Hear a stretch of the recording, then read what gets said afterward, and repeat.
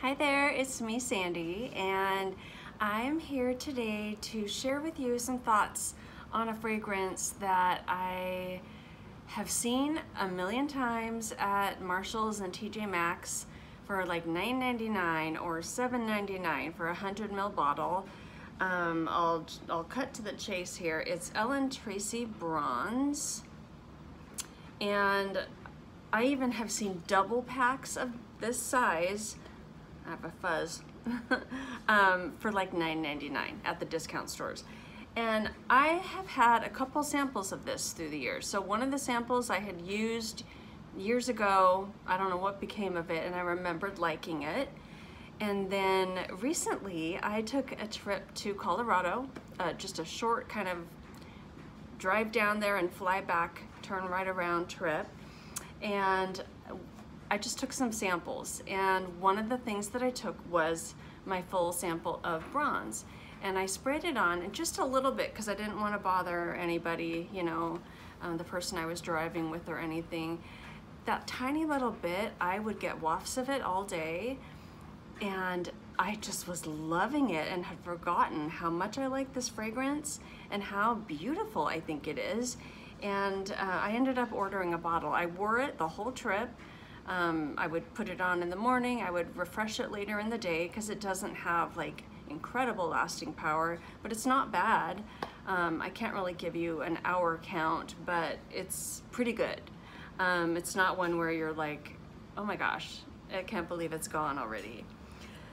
Okay, so I think that this one gets a little confusion if you go on Fragrantica and read reviews because of the name and the shape of the bottle, and it's a little reminiscent of the Estee Lauder Bronze perfume bottles. Some of them have like this medallion on it.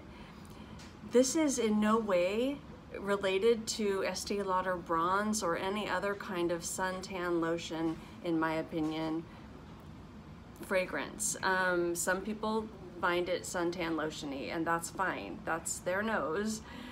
To me, this is a beautiful, extremely powdery, citrusy vanilla with something in it that is a little spicy and not incensey, because it's not smoky at all, but there's some complex spiciness in it that's the kinds of spices that you get in incensey fragrances, minus the smoke, if that makes sense. So when you first spray it on, one of the accords is a lemonade accord.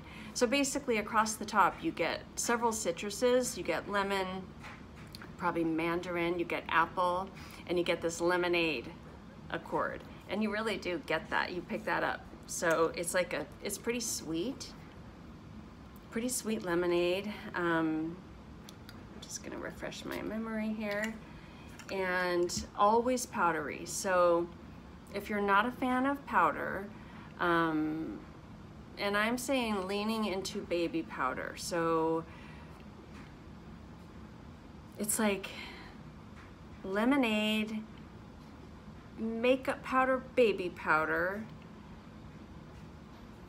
resinous spices, a little bit ambery, warm, heliotrope. It's got tonka bean, it's got heliotrope, so it's definitely got that powdery sweetness. It's just beautiful.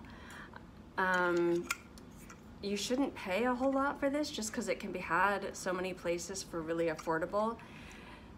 So yeah, I just think this is beautiful. This is kind of like ringing my chimes in a major way lately. I love powdery fragrances, I always have. And this one just has some complexity in the dry down, and I actually think the dry down is beautiful. So the lemonade and all that fruity sweetness up top is really fun and pretty. But once you get into the dry down, which is what of course you're left with most of the time, it's just this beautiful, it must be their amber accord, that's got that little bit of kind of like spiciness in it. And then just powdery and cuddly and warm and lovely. So yeah, this is a beautiful powdery fragrance. So if that's your kind of thing, I recommend you find a sample or buy a bottle and enjoy it. So next, I'm going to show you what it kind of reminds me of. Quite a bit. So this one. This is Shalimar Filtra, and I'm not completely crazy because on Fragrantica, somebody in the, this fragrance smells like section for Bronze listed the Shalimar Eau de Shalimar. So I'm not completely bonkers thinking that I'm picking up a little bit of that when I smell this. They're not the same. I adore this one. This one is more Shalimar-y. I guess you could say a little more vintagey smelling, but it's got that lemony freshness and the vanilla that's so pretty in this one, and this one also has just a to die for dry down. Where like you pick up your shirt that you wore the next day with either of these and you just melt at the smell that's left.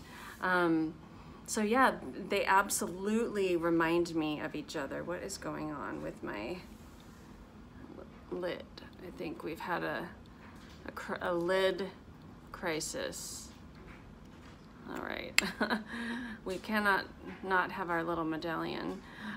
So yeah, if you like this, you'll like this. If you don't like this, you still might like this because they're different, certainly.